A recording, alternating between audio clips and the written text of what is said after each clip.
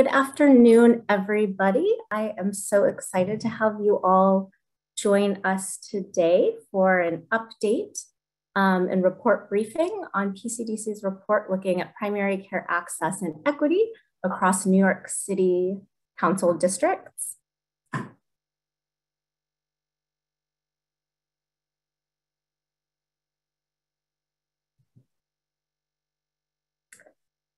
Today on this webinar for the next 45 minutes, we have several speakers. There's myself, Mary Ford. I am PCDC's Director of Evaluation and Analytics. And today I'll be joined by my colleagues, Angela Allard, PCDC's Evaluation and Analytics Manager, as well as Jordan Goldberg, our Policy Director. And we are very excited to have a special guest speaker with us this afternoon, Helen Arteaga. She is the CEO of New York City's Health and Hospitals, Elmhurst, and we will be hearing from everybody throughout the call, and we'll also have time for a Q&A and discussion following.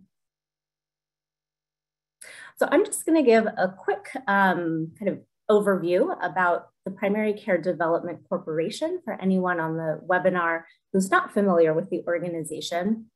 PCDC was founded in 1993 under the Dinkins administration and really came out of a report by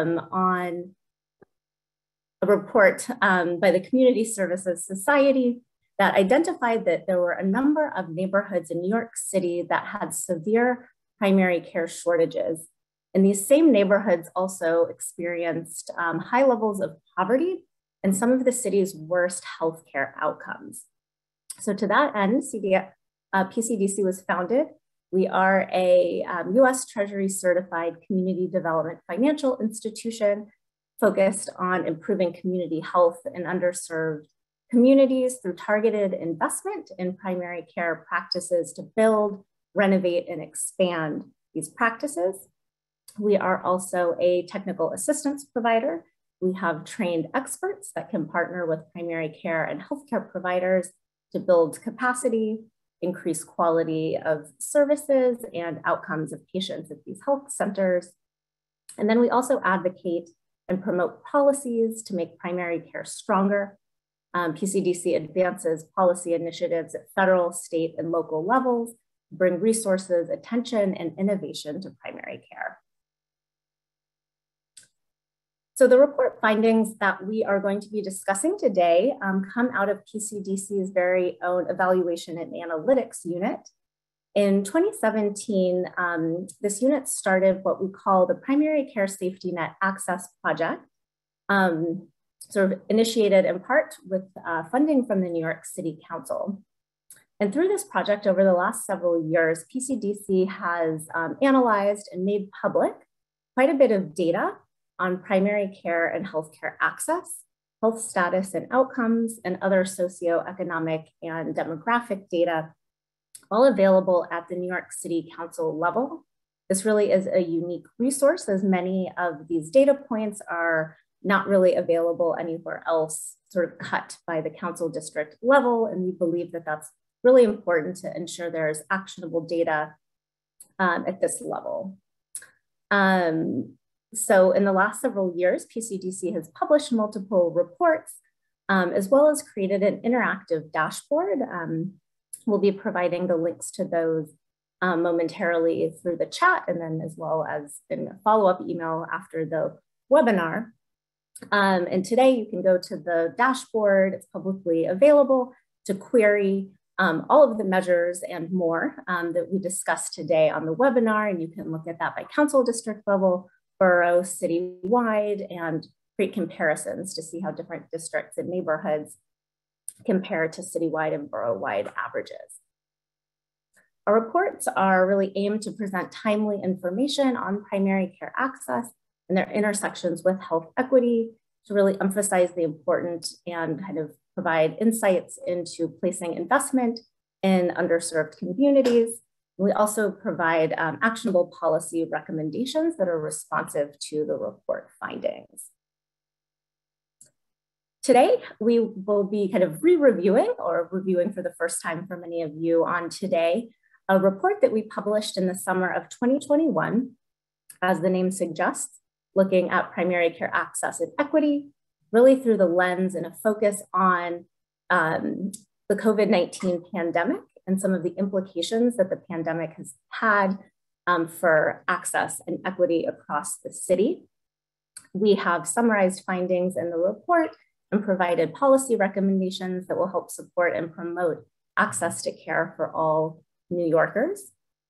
So as we go through both the report findings, hear from our guest speaker, and our reviewing policy recommendations, please feel free to put any questions and comments in the Zoom Q&A feature, and we will try to ensure that there's time at the end to get through as many of those as possible. Without further ado, I am going to turn this over to Angela Allard, again, our Evaluation and Analytics Manager, who will walk us through some of the report's data and key findings.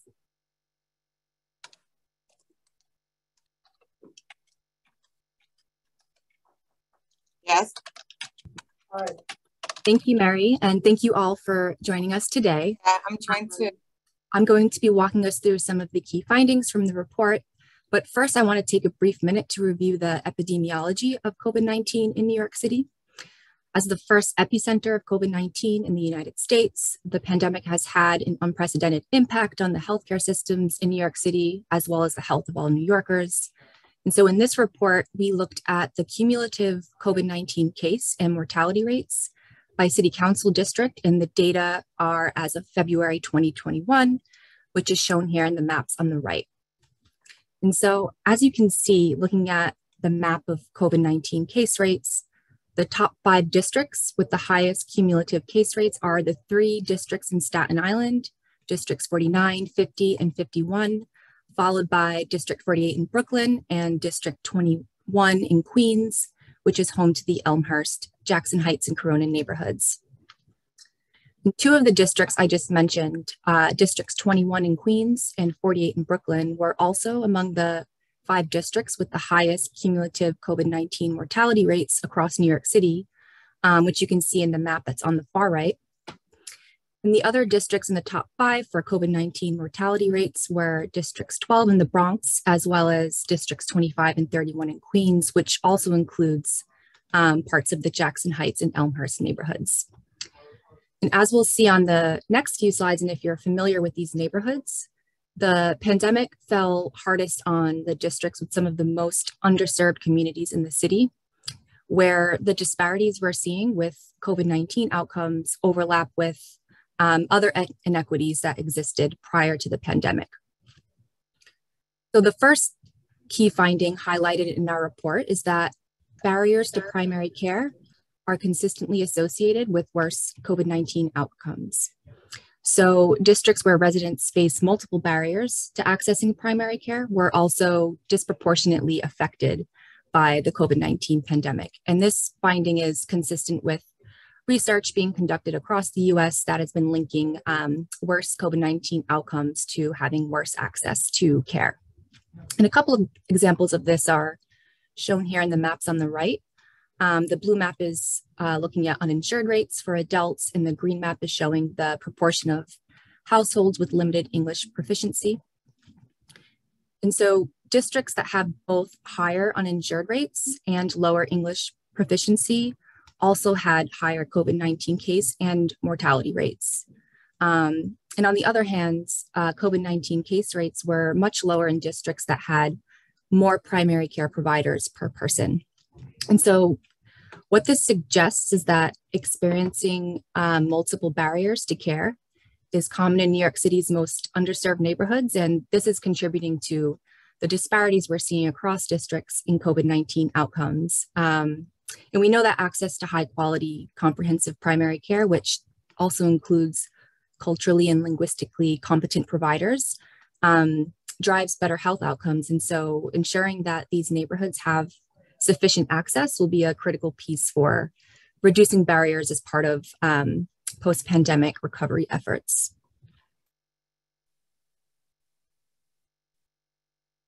Next slide, please. And so the second key finding highlighted in our report was that a notable number of New Yorkers are delaying or foregoing care entirely due to cost. As many as 13% of New Yorkers in 2018 reported delaying or foregoing care. And while we know that delaying care was happening well before the pandemic, this statistic is likely to have increased substantially during the pandemic. And so what we found was that higher rates of delayed or foregone care due to cost are associated with having fewer primary care providers per person, as well as higher rates of preventable emergency department visits, which you can see in the map in the purple map. And we also found that districts with higher chronic disease rates, like diabetes and hypertension, also had some of the highest COVID-19 case and mortality rates, which were also associated with having more delayed or foregone care due to cost. And while the average is 13% citywide, you can see in the map that in some neighborhoods, nearly 20% report having delayed or foregone care due to cost. And so some clear patterns are emerging where some of the neighborhoods with the most barriers to primary care and the worst health outcomes are also reporting delaying care due to affordability issues. And again, the Elmhurst, Corona, and Jackson Heights neighborhoods in Queens are emerging on top here. The last key finding we wanted to highlight is that Black and Latinx communities in New York City in particular experience the most inequitable access to care. And this has persisted for decades despite efforts to close gaps by race and socioeconomic status. So for example, districts with a larger proportion of Black residents have fewer primary care providers per capita and also report having higher rates of delayed or foregone care due to cost. And districts with a larger population of Black or Latinx residents also have the highest COVID-19 mortality rates. And so these findings indicate the need for targeted investment in primary healthcare resources in order to address both the disproportionate burden of COVID-19 cases and deaths, as well as this consistently lower access to care in districts having larger Black and Latinx populations. And this will very likely contribute to major long-term negative impacts and also deepening existing health inequities. So overall, the report summarizes several key findings and data that all point to this inextricable link between access to care and other inequities for New Yorkers, where these pre-existing disparities have shaped the COVID-19 pandemic in the city. Many are expecting COVID-19 to deepen health inequities, both in terms of access to care, worsening chronic disease and mental health burdens. And for some New Yorkers, new health issues are emerging, particularly issues with behavioral health, which are expected to disproportionately impact segments of the New York City population. And through our Primary Care Safety Net Access Project and other investments, we at PCDC are committed to continuing to publish actionable data that shed light on the health status and needs of communities most affected. The data and findings I reviewed here, again, are available in both the report and an interactive dashboard. Links are available in the chat box. And later in the presentation, my colleague, Jordan Goldberg, PCDC's policy director, will be reviewing several policy recommendations that PCDC has developed in response to the report findings. But before we do that, we have a special guest today, Helen Arteaga, the CEO of New York City Health and Hospitals Elmhurst, who has been kind enough to join us today to shed some light on how the pandemic has affected their community and discuss how some of the data from the report has helped shape their response. So without further ado, pass it off to you, Helen. Hi, everyone. I hope everyone's having a great afternoon. And I really look forward for the next few minutes discussing not only how this data was used during the pandemic, but how looking forward, we're going to be using this data that PCDC has been able to give us, not only as a hospital, but also as a community. Next slide. So welcome to this great webinar. I'm going to tell you a little bit about our hospital because I want to put it into perspective why a hospital is talking about primary care, which seems kind of odd, but hopefully at the end of the presentation, you'll see why primary care is so important to us. As you can tell, our hospital was built to serve. We are actually this year 190 years old serving New York City. Next slide.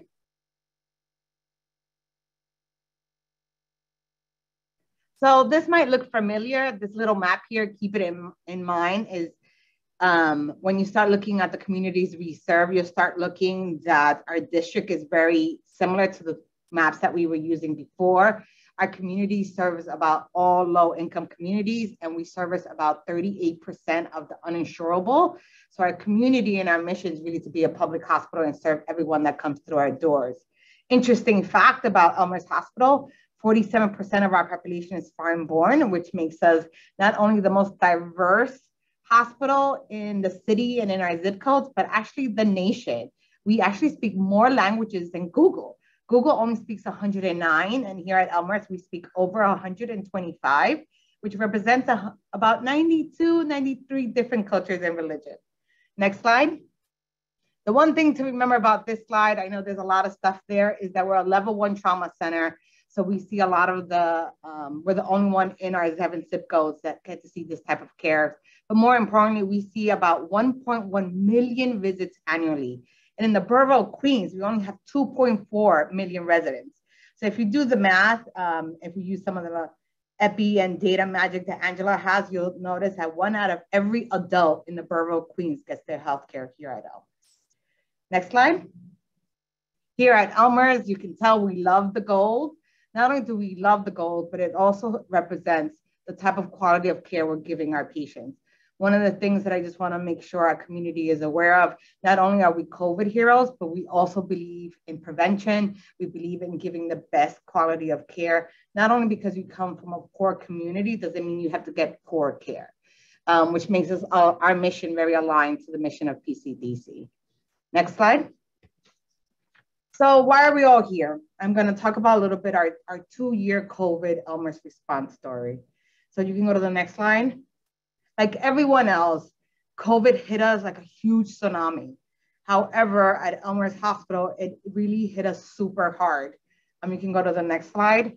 Within a few days, we were impacted completely. Our ED census went to 250 patients a day, when our bays and our stations see 57 a day. Our COVID admissions were about 1,500, which is something we never heard. It was a new novel disease. We were also the first hospital to be a complete COVID hospital. That means 545 beds had all COVID patients. And not only that, we also had surge beds as well, which increased our number of ICU beds that we had. We had about 528 of those type of beds. Our highest one-day COVID census reached in April 6th with 381 admissions. And one of the main things that I want to make sure, while the tsunami was hitting us, it was hitting all of our community providers as well. If you go to the next slide, therefore, it was no surprise, when we started getting this data from PCDC and we started getting these reports that District 25, 21, and 20 were the hardest hit. And in the heart of these districts was Elmhurst Hospital. And it was very interesting to see where Elmhurst kind of sat. And Elmhurst leadership at that time said, we will not close our doors. We're going to open them even bigger. So our census got triple and bigger, and we were able to see every person that walked through the doors. Next slide. And as you can see here, one of the things that you can see in this graph right here is you can see here's our regular inpatient, and then on the yellow is our COVID, and you can see how we got to a peak of 1,400 patients admitted to our hospital here in the peak of COVID. So right away, we knew 2 things. One of the things we knew, we were in a pandemic before even the news hit it. Before anyone decided to make it a news story, we realized we were in a little bit of trouble. So next slide. So one of the things that we realized really quickly is that we needed a little help. We realized even though we are the biggest hospital in Queens, and we had 545 beds and we had surge beds. We needed some help. And this is where our story begins. So our story begins in 3 tiers. Our first tier is number 1. We needed data, and we were not good at data at the beginning of COVID. We wanted to make sure, like, how do we attack this massive unknown virus? So we did a partnership with PCDC and trying to get data. And without data, we couldn't figure out how to best suit our patients. So one of the things that we used was this mapping or heat maps from PCDC reports and kind of figure out what we needed. So we realized really there was a high rate of uninsurable. So what did we do when we got that data? We increased insurance enrollment because so many things were changing. There was so much access to healthcare, which we needed to get, but a lot of people didn't know. They were afraid of getting all these bills. Because while we love to believe in the middle of pandemic, everybody's going to be seen, patients still thought of cost. And if you can see in figure 5, you can see where the patients in the communities and the districts that were delaying care because of cost. And if you really look again, it was District 21, District 25, and District 20. So you could see Elmhurst Hospital had to take a role in making that messaging clear. Another thing that we saw, which was not a surprise to us, a huge percentage of our hospital had limited English. And when we took those 2 information, we were like, okay, how do we reduce the language barrier? Because it's fine when the patient comes through our doors, but what do we do if they don't understand any English? How many more translations lines do we need? How many more interpreters do we need? The information that we gave back to our patients to go back home to deal with care, how do we do that? How did we reduce that language barrier? Next slide. Another huge data point that we used from the PCDC report was this whole issue of the Black and Latinx population. We use these kind of indicators and these metrics to kind of say, okay, our communities are suffering. We know we're the epicenter of the epicenter. We know these 3 major factors of social determinants. What is our goal? What do we need to do? And that's where we kind of high geared. And we said, okay, how do we get additional fundings to support social programs? How do we get additional fundings to reduce the language barriers? And how do we increase the trust? How do we make sure our community and our community partners increase trust in our hospital so they can come back in and they can feel they're getting the care that they need to get to avoid some of these bad indicators? One of the great things that, and I will tell you this very proudly, and Louise Cohen already knows this, we stole shamelessly so much that we actually took some of that data and created our own dashboard. So you can see here, we kind of created our own heat map. So thank you so much for the ideas. And I say borrow shamelessly because we don't have to reinvent the wheel. We have data partners, and it's okay to realize that as health professionals, sometimes we don't have all the data, and we need to ask our partners who are really good at data management and say, hey, do you have this data to help us? We have an inkling of a program, of a funding source, of a service line that we might help to get our community. So next slide. So our second tier was our community partnership. So next slide. So you can see during the pandemic, whether it was wave 1, where we had no idea what COVID was about, all the way to wave 4, which is Omicron, where we knew what COVID does and what it was doing. It was like rebuilding a plane while we were trying to fly it, and we all had a piece to it. And that was something that was, not only did we take the data, the lessons learned from sharing the data, we realized our community partners were important. And this is where we begin our journey as well. So next slide.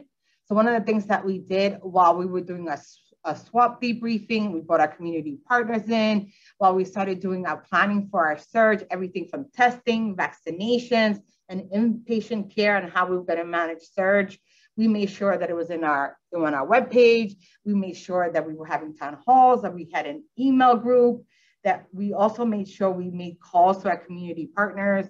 I know one of the things that we did in our wave 4, we called the CEO of City MD because they're down the block. We called our Gotham partners. We called local hospitals. We called our hospitals in Forest Hills, in Jamaica. And we also called the local CBOs. And we also closed our local FQAC, which for us would be Plaza de Sol at Urban Health. And we spoke with their CEO, Paloma Hernandez. And we said, hey, this is our plan. This is what we're trying to do. If you hear otherwise, or you see something on the ground, say, give us a heads up, please call us and be part of our incident command center, which is something we didn't do in wave 1. And I think those were some lessons learned, and that's what really changed our story during Omicron wave 4, which ideally, I think, led to the success of managing that huge surge the way we did. And we did it together, building the plane together in the air. Next slide. So our third story is our legislative partners. Next slide. Once you take the data and you take the partnership of the community, we need our legislative partners for so many things, but our number one is policy and advocacy. Because without that, we couldn't start in giving a clear and consistent message to the public. There were so many things out there that if we didn't give our legislative partners this data at the beginning that I mentioned and what we were doing with each other in our partnership, we could not get into the recovery stage of Omicron and COVID. And another thing that our legislative partners did that was huge was the ability of telehealth. Telehealth has changed healthcare, not only at a primary care level, but also at a hospital level. And that was huge. That advocacy and policy change and those executive orders not only helped us give better access to our community, but also allowed us to create more partnership. So that was a huge partnership as well. Next slide. So how will our story end, right? We took our data, we met with our community partners, and now we have our legislative partners. So I really hope that if anything, Omicron and COVID, both Alpha and Beta and Delta, all of them really taught us that collectively our data share a full story.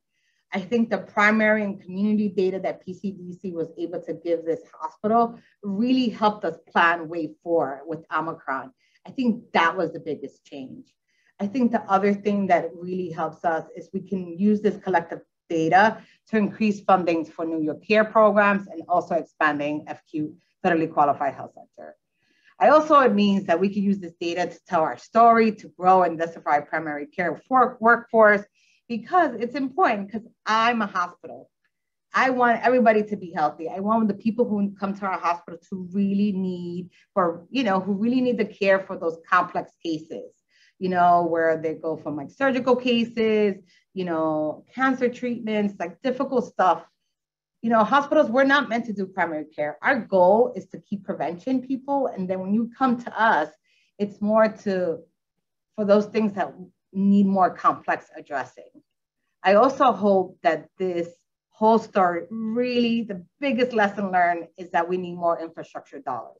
At the end of the day, both hospital and primary care providers, we need to show a united front, because without more infrastructure dollars to our system, we can't fight the next pandemic. And will another pandemic come? Probably. But I think together with the data and together sharing our collective story, I think there's nothing that can stop us to make our communities safer and healthier for the future. And hopefully that tells you our story.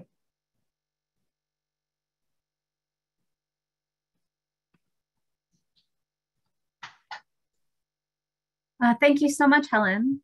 So that was incredible. And it's as distressing as it is to see the impact that Elmhurst and Corona and your hospital felt. It's really moving to see how you were able to reach out and work with community partners and primary care providers. So my name is Jordan Goldberg, and I am the Director of Policy at PCDC. And I am just going to talk for just a couple minutes about the policy recommendations that PCDC came up with when we put out this report last summer. And I just would want to note from the outset that these are evolving as our situation evolves. So what we thought was the right answer in the spring last year might have changed a little bit as we get into this next responding to the fourth wave, but some of these things are sort of evergreen because they continue to be problems. They were problems before the pandemic, they will be problems in the future, and we should address them now and always. And the first is to commit to long-term investment, as Helen was saying, in community-based healthcare facilities and providers in places where we have a shortage of primary care access points and providers. And our data showed that where there was fewer primary care providers before the pandemic, that's where communities were hardest hit. And that if we have prevention and we have access points and people are able to get to care before it becomes critical, then their outcomes are better. And so that can mean construction. It can mean, creative approaches to placing providers in places that don't have them in a variety of ways. we encourage lawmakers to continue to think about how can we make sure that every community has access to a provider. Okay, next slide. So the next thing is affordability. There are still many uninsured New Yorkers. They need access to quality primary care, regardless of their ability to pay, regardless of their insurance status. And so we need programs that will ensure that people in Elmhurst, in other communities that are underserved, have access. There is a program called New York Care.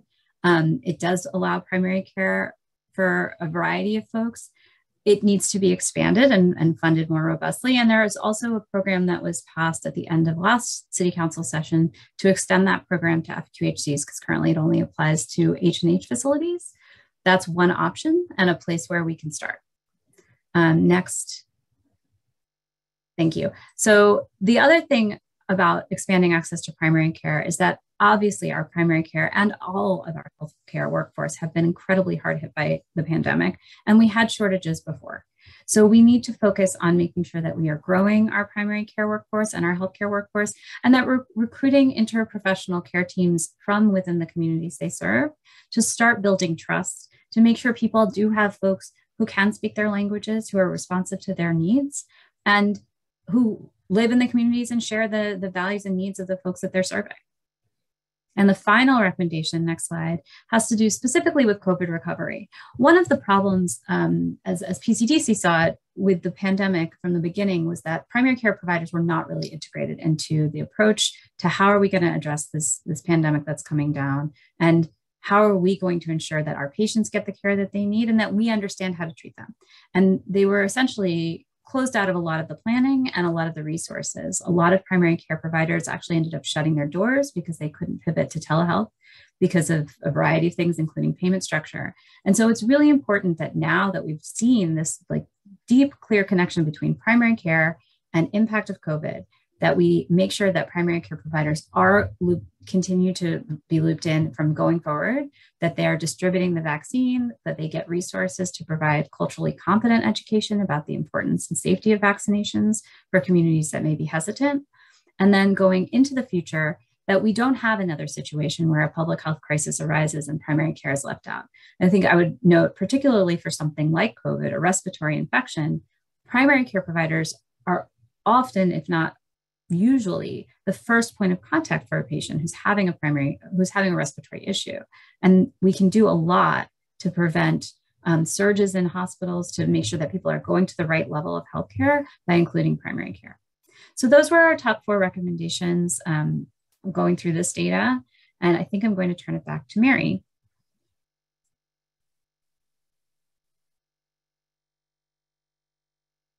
Great, thank you so much, Jordan, Helen, and Angela. It's very interesting to hear all of our different perspectives on these data and findings. If anybody on the webinar has any additional questions, now is a great time to pop those in through the Q&A or the chat feature. One thing that I would love to hear, actually both Jordan and Helen speak about a little bit, would be, what would you say that the City Council can do both to better understand the burdens on primary care as a result of the pandemic, and also specifically support PCPs now and in the next public health emergency? So maybe Jordan, if you had any insights, and then I'd love to hear Helen as well. Yeah, I'll quickly respond, but I'd love to hear what Helen has to say about that. So I think at this point, one of our recommendations is that City Council try to understand what did happen with primary care prior to the pandemic and in the first, in the first 2 years. How were primary care providers included or not included? What guidance were they given or not given by Department of Health, by CDC and other institutional actors? And what can we improve on?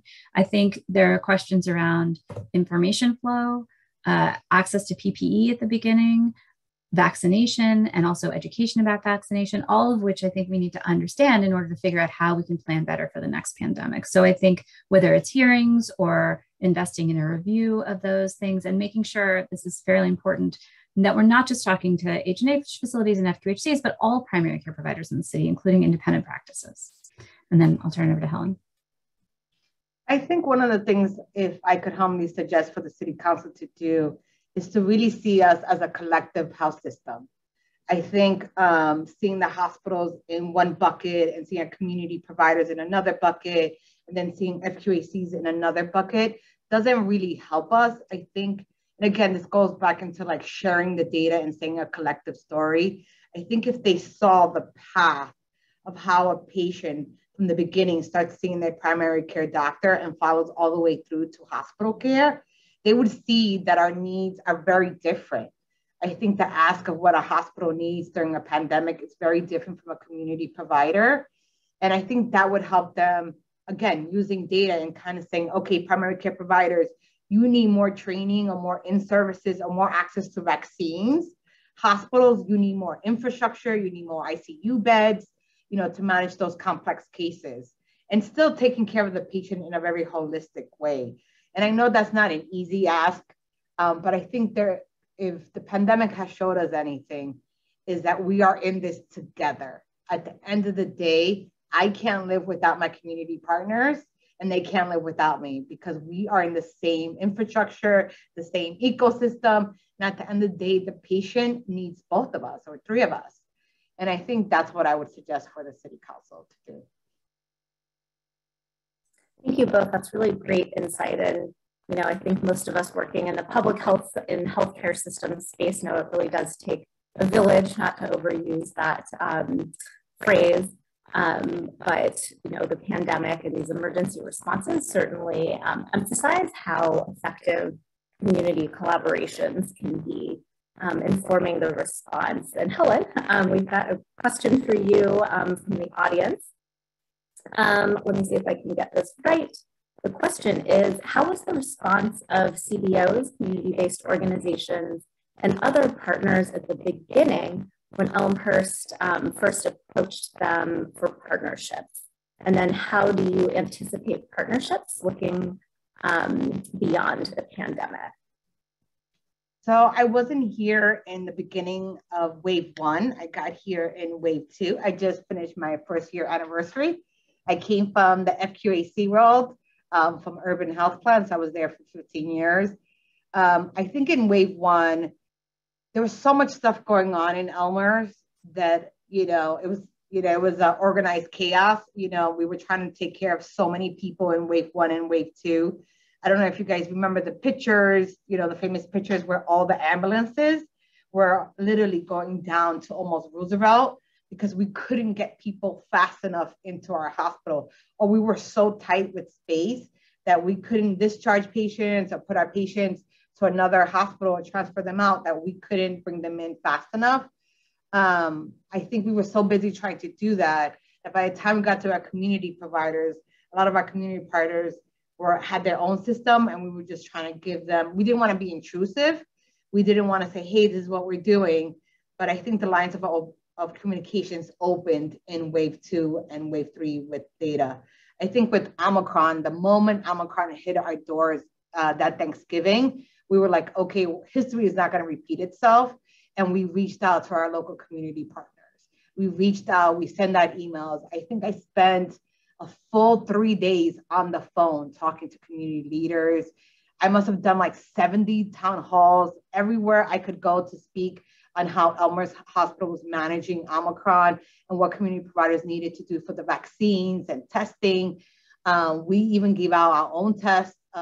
We had test kits here that, of course, the hospital got them first. And we were like, okay, who needs them right away? One of the things that we worked with NYC, which is an immigrant organization here in Jackson Heights, they needed testing, they needed gloves, hand sanitizers.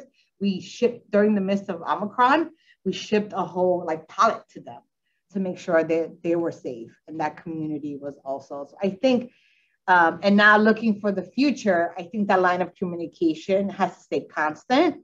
I think one of the things I'm looking forward to is the low numbers that we are seeing here in COVID, and inviting my community partners to come to the hospital so we could really work on the next stage of healthcare, which is reducing some of these social determinants of health.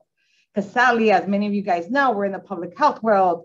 When people say, oh, healthcare access was so bad in low income communities and Black and Latino communities, this was not a surprise to us.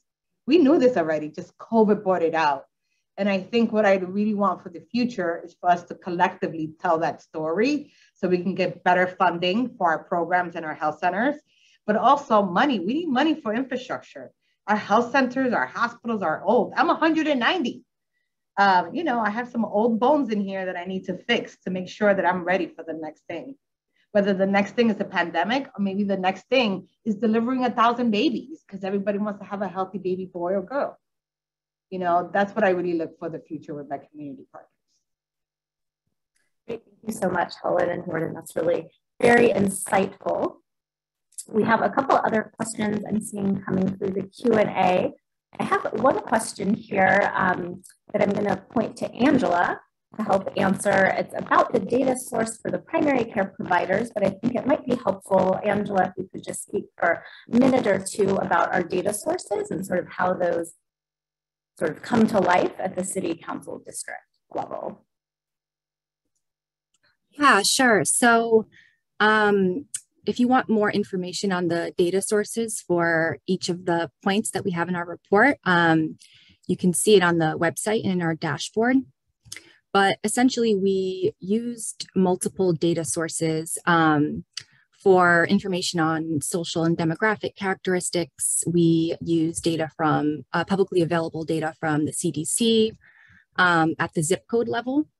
And we also used data available from the census at the census tract level. And for the provider data, we used a couple data sources, one being IQVIA, and the other is the National Provider Enumeration System, which is a registry that updates and maintains information on healthcare providers across the country. And we have things like address, location information, and information about the provider's specialty, whether or not they're primary care. And so we took all of this data, whether it was zip code, census tract, or location data, and we translated it to the city council district level.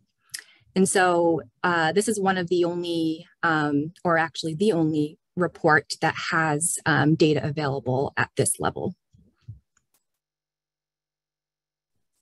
Thank you, Angela. And I will just piggyback on that to really emphasize the sort of last point Angela had there, which is that many, in fact, I think all of the sort of data points that were translated into the council district in this report and in our dashboard were actually coming from different sources at a different level. And I think Helen mentioned this as well, but sort of the idea of like no need to reinvent the wheel when it comes to these data points.